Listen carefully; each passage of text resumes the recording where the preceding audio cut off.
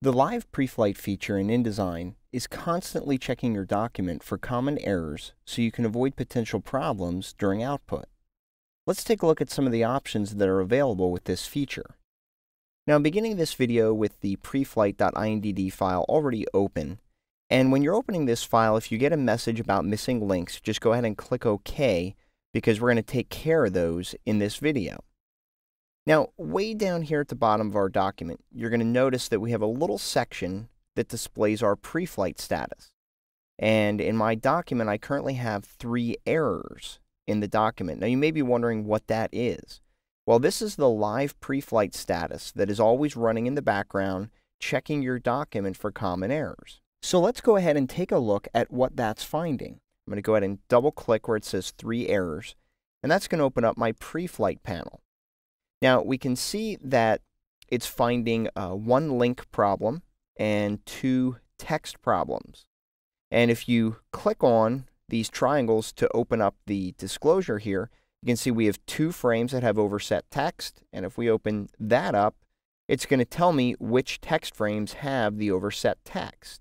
We can actually click on the number, this is the page number, and that'll jump to the frame in question. Now, we should also point out that this is using what's called the basic profile. There's always a profile running that is controlling exactly what InDesign is going to search for. So let's take a closer look at that. I'm going to go ahead and go to the panel menu here, and I'm going to go to Define Profiles. And you can see that in this section here, we're utilizing the basic profile. There's also a digital publishing profile if you're creating content for tablet devices and sorts. But what I'm going to do is I'm going to create my own profile. So down here, I'm going to click the plus sign, and we're going to create a new profile called LBV Preflight.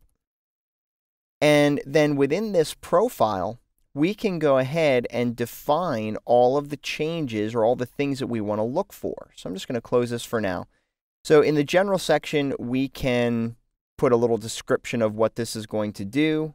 We can go to the links panel, and you can see that by default it's checking for links, whether they're missing or modified, and inaccessible URL links. Now, I'm going to go down to the color section because this is a useful area because we can check for anything where transparency blend space is required. We can also choose to define which color spaces and modes are not allowed. So maybe in certain situations you want InDesign to check for RGB images or spot color images or even grayscale images. Now I'm going to leave that go for now, but what we may want to do is under spot color setup, we could turn this on and say that the maximum number of spot colors allowed is, say, 1. So I'll turn that off for now. Where I'd really like to go, I'm going to go ahead and close out of this, and we'll go to Images and Objects. We can check our images for a minimum resolution. So you can see our color minimum resolution right now is 250. Maybe we want that to be 300.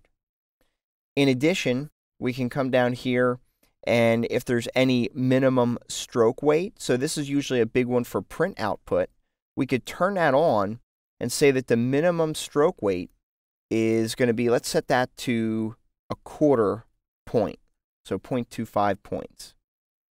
And you'll see that there's a bunch of other options that are available in here. In the text category, we're by default looking for overset text and missing fonts.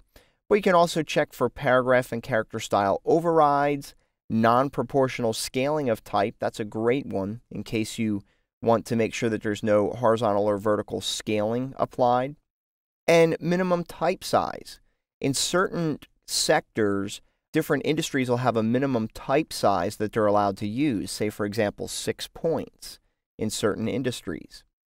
So the point here is that I can define exactly what I want InDesign to look for. So once I've created my profile, I'll go ahead and click on Save, and then I'll go ahead and click OK. Now the thing is, just by creating that profile is not going to guarantee that I'm checking my document with that profile. You can see that right now the profile is set to the basic profile.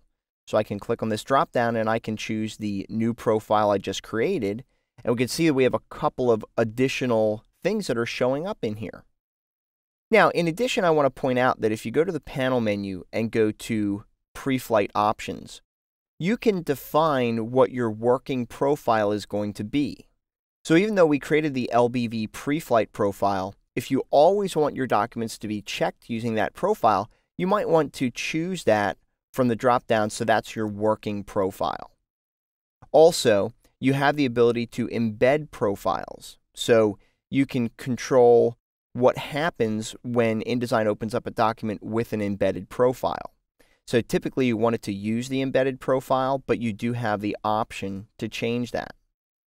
Now I'm going to go ahead and click OK, because the other thing I want to point out is that when you are choosing a profile, right now we're using the LBV Preflight profile, we can in fact click this button to embed the profile into this document. Why would you want to do that? Well, if you're working in a collaborative environment where you have other users who are going to be working on this document, you would have to make sure that they have the LBV Preflight profile installed on their machine. And that's easy enough to do as well. You just go to the panel menu, go to Define Profiles, and you can go ahead and export specific profiles by clicking on this button right here. And then when you go to the other machine, you can load that profile from the exported file. But when you embed a profile, that means that that embedded profile is always going to move along with this document. So that's a helpful tool for ensuring that everybody has access to that same profile. So let's try to fix some of these issues. I'm going to start with this links category. We'll open up the missing link, and I'm going to click on this button to go to the link in question. Well, this is linking to an image that has been renamed. So if I go to the links panel, this is already highlighted. I can click the relink button, and I'm going to relink it to 0192 Rev. And when I choose open, that's going to link it to that image, and that error is going to go away.